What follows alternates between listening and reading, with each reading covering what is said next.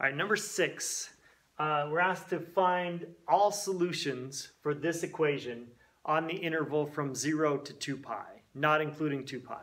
So that's going to be all the solutions that are going to appear on your unit circle.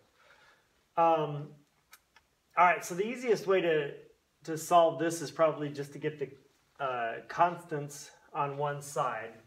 So let's subtract 1 from both sides. So we get 1 is equal to 4 cosine squared of x. Now we can divide both sides by 4. We get cosine squared x is equal to 1/4.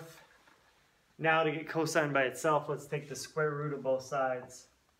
So we get cosine of x is equal to plus or minus the square root of 1/4.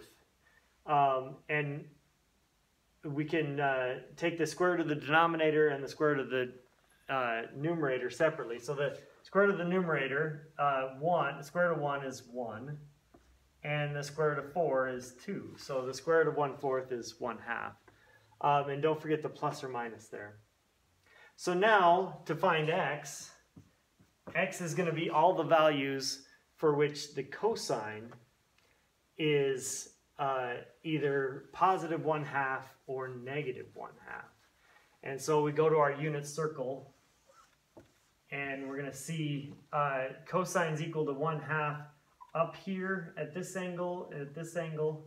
That's pi over 3. This is going to be 2 pi over 3.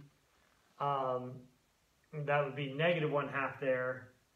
And then, let's see, negative 1/2 here at, let's see, that's 2 pi over 3, 4 pi over 3, and down here at 5 pi over 3. So the answer is going to be pi over 3, 2 pi over 3, 4 pi over 3, and 5 pi over 3.